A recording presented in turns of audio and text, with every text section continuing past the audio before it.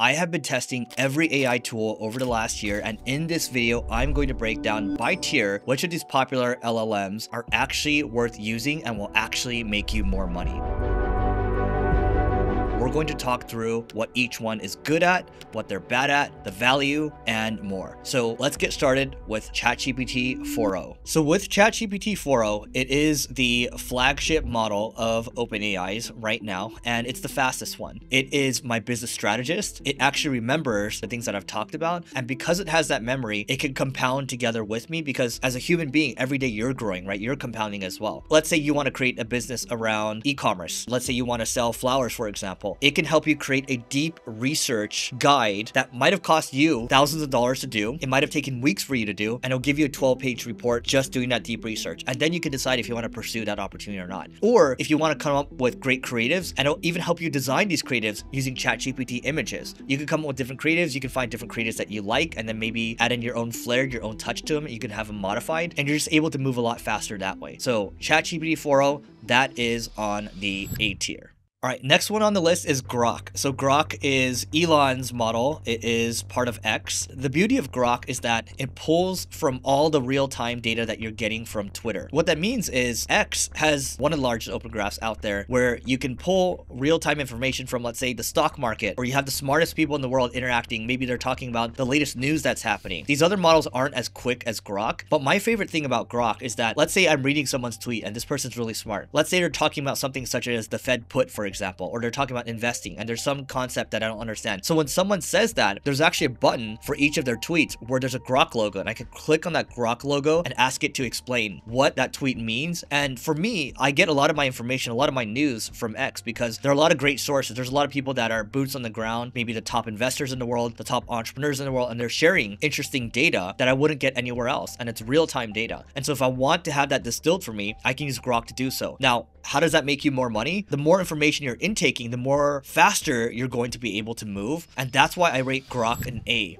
So the next model is Google's Gemini. So Google's Gemini is interesting to me because its model is exceptionally good at coding. And so if you're trying to make money, you have to understand that the leverage points that you're going to pull when it comes to making money, it's going to be code, capital, labor, and media. Gemini is exceptional when it comes to code. Our engineers have switched over from another popular platform, which was #1 in class. Now they're using Gemini instead. And just keep in mind, this probably is going to be the new search default of Google. They're actively testing out new products. And the thing I'll say to you too is that one of my friends from high school works at Google now and works on Gemini. And you will be the first to learn about the latest Gemini features on this channel because I'm going to get early access to these new products. And I'll tell you, if you go open Google Labs, you're going to see all the new Gemini features that they're talking about all the time. You can bet that Google is one of the largest companies in the world. They're going to try to hold their lead. Again, if you can generate higher quality code faster, which is what Gemini is in the lead for, you're going to make more money that way. Because if you're going to try to build any products or services in the future, you're going to have to know how to leverage these models to get what you want to do done faster. So Gemini, I would actually place in S tier. So it's one level above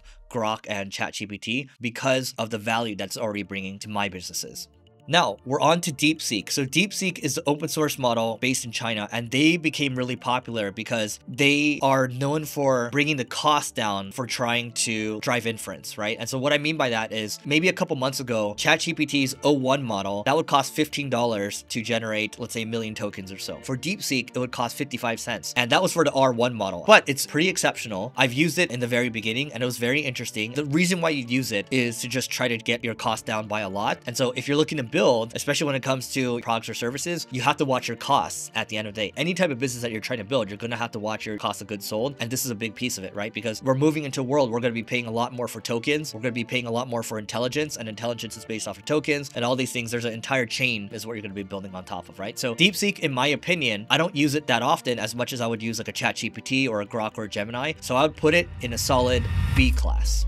So the next one is actually a feature of ChatGPT's, and I wouldn't call it an LLM exactly, but this is one of those agentic features that are out there that are being hyped up quite a bit. And so this one's known as ChatGPT Operator. And so if you wanted to, let's say you had a screencast, like a Loom video that you made, or maybe you have a process documentation that you want a machine to just follow, you can actually dump that into a ChatGPT Operator. The good thing about ChatGPT Operator is it is a lower tier employee right now that follows instructions relatively well. So if I wanted to help me source when it comes comes to recruiting, maybe I want to have it find prospects for sales. It can do that, but you still are going to need to check on it every now and then. And so because it's fairly incomplete right now, I'd say it's fairly rudimentary right now. It's going to get better over time, but as of this recording date, it's probably a C. So again, ChatGPT Operator is probably a C. Now, I'm going to give you a little bonus here. ChatGPT Operator might be a C, but there is Manus. So Manus is not exactly an LLM, but it's built on top of Anthropic's Claude. ChatGPT has ChatGPT Operator. Manus is basically a form of an autonomous agent. And when I tell it to do something for me, such as create a blog post, it can basically scan my entire blog to figure out what my writer guidelines are. So understand that we want to have 1,500 to 2,000 words or so. Maybe you'll also understand that I want to rank for high intent keywords, but Manus will actually do all the keyword research. Then it'll figure out my writer guidelines, and then it'll crank out 21 blog posts in a span of 30 minutes that are pretty high quality. We're talking 95% there. I would say that Manus is a version of a smarter employee. And so for me, my opinion with a Manus, that is an A, and we're going to see these things just continue to get better and better over time. The reason why it's not an S is because Manus does run into context window issues. I believe they'll solve that over time. The next one I wanted to talk about is Meta's LLMs. So Meta has Llama, right? And you can see that if you're using WhatsApp, if you are using Instagram messages, you can ask the AI questions. At least for me personally, I don't use it to ask questions. I find that Llama, even though it's open source, it doesn't do the best job of answering what I want it to do anyway. I'd rather just go back to Grok. I'd rather just go back to ChatGPT to do these things. It's just not quite there yet, right? And I think these things, again, will get better over time. But to me, Meta LLMs right now, again, you can see it in WhatsApp, you can see it in Instagram, you can see it in your Facebook Messenger. It's a C right now. If you're in B2B, here's the deal. LinkedIn account-based marketing sucks, but it doesn't have to. With Carrot, it allows you to create personalized ads towards your customers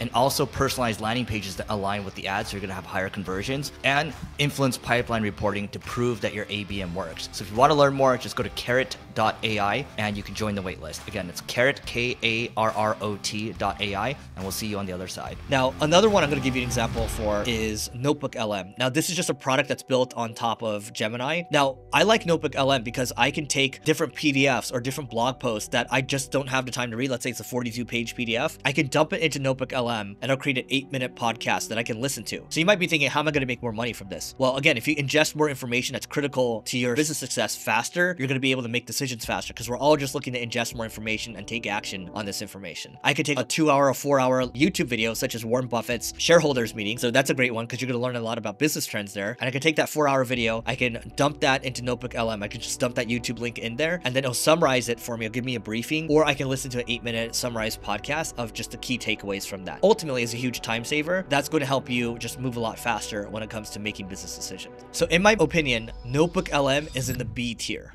I want to give you another model from OpenAI's ChatGPT, and that's ChatGPT O3. As an example, over the weekend, I took data from my QuickBooks. I just went into O3. I said, hey, I want you to give me an analysis of my net revenue retention and my gross revenue retention for my business. I would have had to pay thousands of dollars for this. I would have had to wait maybe days or weeks to get this analysis done. In a span of about 5 minutes or so, I had to go back and forth for a little bit. I had to find these exports from my financial documents. It told me exactly what I needed to look for. I dumped it in there and it created these beautiful graphs for me, and I truly understood that my retention rates were this amount and that amount for the last 5 years or so, and it really helped me tell a story because right now we're trying to recruit these executives to join my company. So the time to value to getting these things done and the cost savings, it is exponential. And so when I think about O3, when I think about strategizing for my business, when it comes to interviewing these executives right now, we're coming up with stress tests for the first 30 minutes or so, where there's an entire 30-minute rubric that we go through where we try to stress test that person, throw a bunch of things at that person to test how they respond under stress. And so when you have this AI assistant, you have this synthetic intelligence in your pocket that knows who you are, the knowledge is compounding every day, it remembers you, and it's becoming infinitely smarter, you now have much more leverage. And so when I think about ChatGPT O3, that is S tier.